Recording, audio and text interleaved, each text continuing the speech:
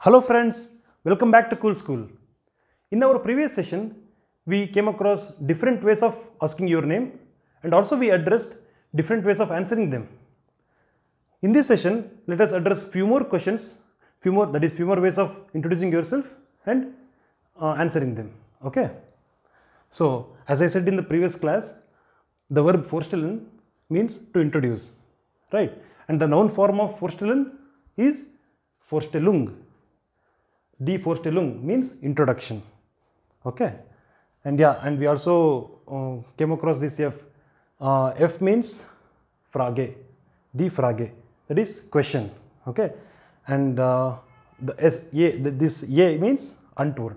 Thus Antwort means the answer. Okay. So let us address this. The very first question of this class is Woher kommen Sie? Woher kommen Sie? That means where are you from? Where are you from? That is Woher kommen Sie? So this W question, Woher means from where.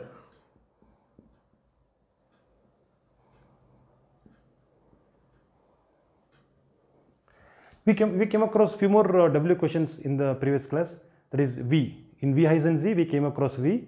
V is how. That is how are you called. And also we came across where is in Z. In where is in Z, that where, the W question where means who. Who are you? In this, woher means from where. Woher kommen Sie. Kommen means to come. And Z is you with respect, right? And to ask informally, woher kommst du? To friends and all, you should say woher kommst du. Okay? That means where are you from? Informally.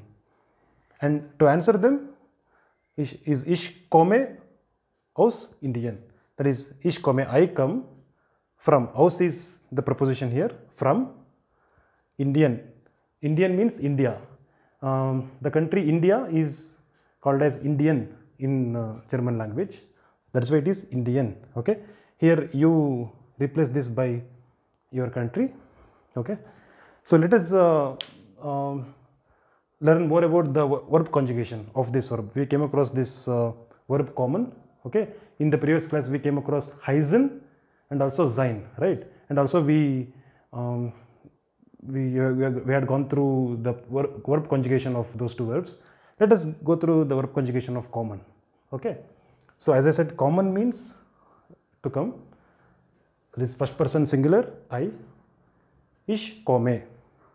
So we have addressed these pronouns in the previous class. So first person I is ich. So first person singular I is ich. Ich komme. I come. Second person singular, that is you, that is in German is du. Du kommst. You come. He, she, it. Er, sie, es kommt. Third person singular. Okay. And first person plural is we. That is wir in German. Wir kommen. Wir kommen. And second person plural, that is you all. This ihr kommt. Okay. It changes. Ihr kommt. In English, it remains the same. You all come, we come, right? So in German, it is kommt. Instead of kommen, here it is kommt.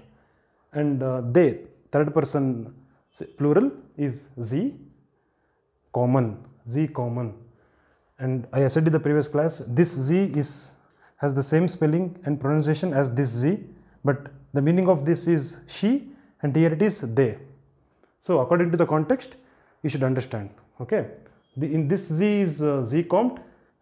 This sie is sie kommen. Okay. Yeah. And there was one, as I said, there is one special case in German. That is one more sie, capital S, C, is you with respect. Okay. You with respect. Sie kommen. Okay. This du is you informally. This sie is you formally. Okay. We have used this sie here. Woher kommen Sie? Where are you from? With respect. That is a formal way of asking. And informal way of asking is using du here. Woher kommst du? Where are you from? Informally. That is to friends. Okay.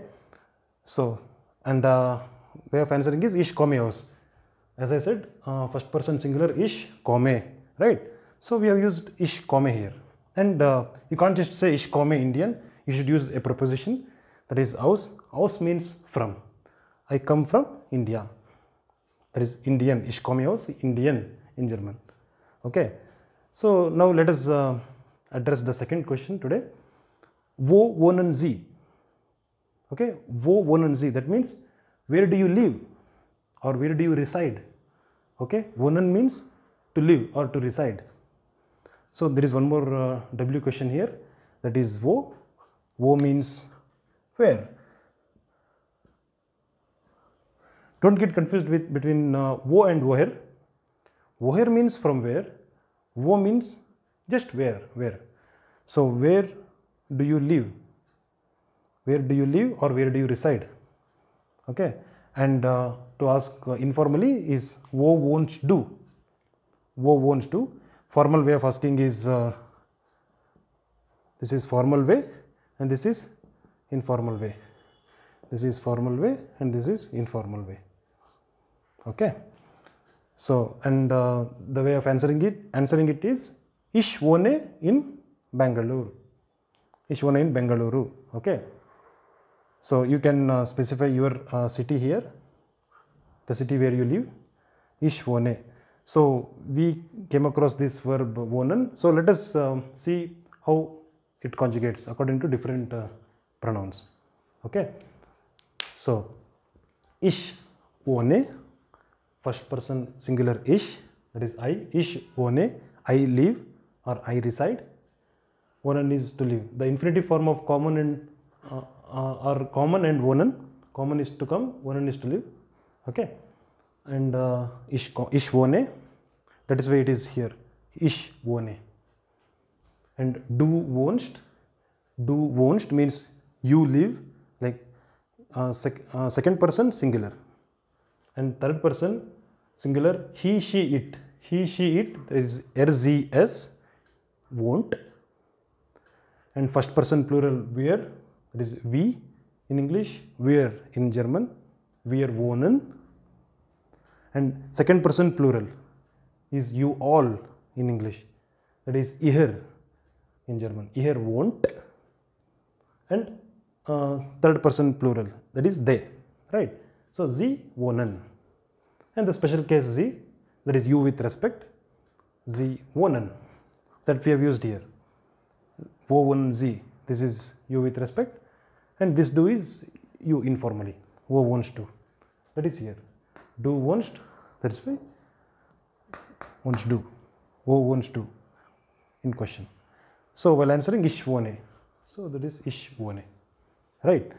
So, and notice that these two are same.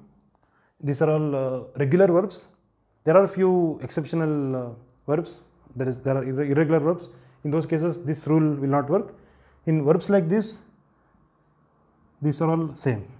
That is wir common, sie, that is they, sie common, and you with respect, sie common. They are same.